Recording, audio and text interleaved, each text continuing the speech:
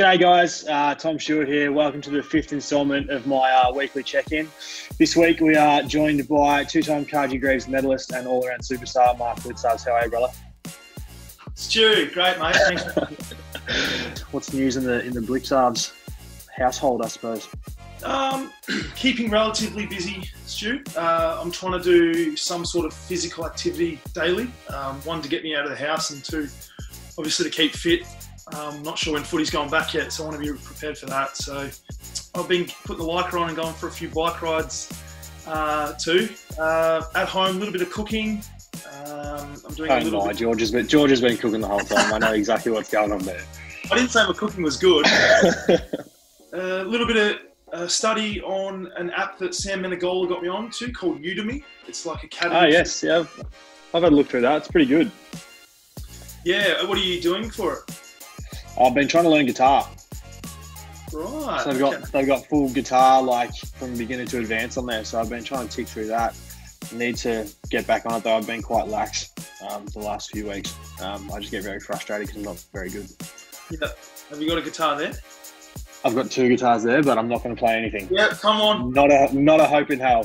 So anything, any updates? Moving on, any updates on the house renos in Torquay? How's it all looking? Been going down there and checking up on the lawn? Yeah, I have been. The house is a bit of a bomb site, but the backyard grass is looking schmick. So I do a little question at the end of each check-in. I think you'll enjoy these ones.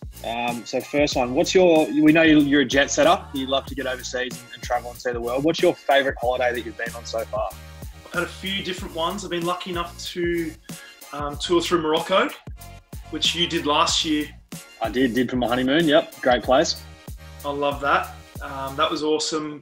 And we finished that off with Barcelona as well, which is a amazing place. So I'm going to say Barcelona is probably one of my favourite holiday destinations. Funny story with that. As a thank you to George's family for taking me to Morocco and Spain, I bought the whole family these really good seats to go see Barcelona play. It cost me €2,000 maybe. And I was so pumped walking through the streets Saturday, getting ready for the Sunday game, and there's all these people wearing Barcelona kits. And I'm like, oh, that's strange. Like maybe they're keen for tomorrow's game. I got the dates wrong, and 24 hours after the game happened and I missed it, so I was shattered. Oh, that's an all-time story. That is an all-time story. Favourite all-time basketball player? And you can't say yourself. I really wish I was into it when Derrick Rose was flying. Seen highlights and he's amazing. So I really like him as a player. Best dunk package, I reckon, for a bloke his size. You'll see best dunk package. Yeah, unbelievable. But probably early days when I first found out about the NBA was 06, 07 when the Pistons were up and going, and Chauncey Billups, Tayshaun Prince, Ben and Rasheed Wallace. It was just a good team. So I'm a Pistons fan, and any players from that team, big fan of. One close to your heart. What's your favourite bottle of red? Oh, you want me to go get it? 2 secs. Yep, I do.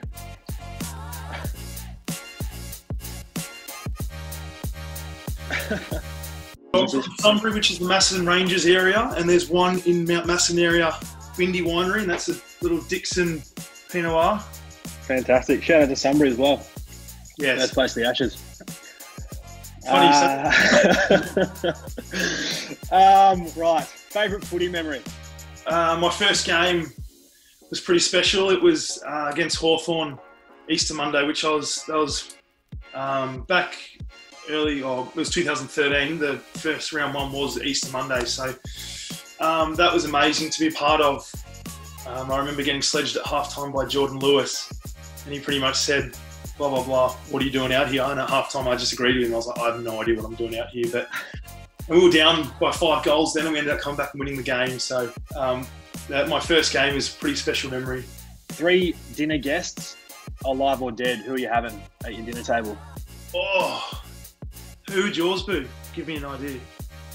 I have 2 that I'm quite heavily sold on. So Michael Jordan, and even more so now watching the Last Dance doco, just intrigued by him as a person and the way he went about things in an era that was just so different to what we're used to in sports. And then Nelson Mandela as well was the other one that I'm quite heavily interested in, and just the way he lived his life and all that sort of stuff. So they're my 2.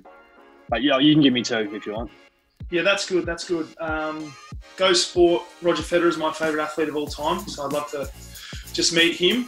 And then I'm also into the UFC, so one of Conor McGregor or George St. Pierre. Again, just an athlete, like to pick their brains, and Conor might be fun to have a beer or two with. And by beer, I mean cider. That's all I've got for you, mate. That was sorry. No guitar.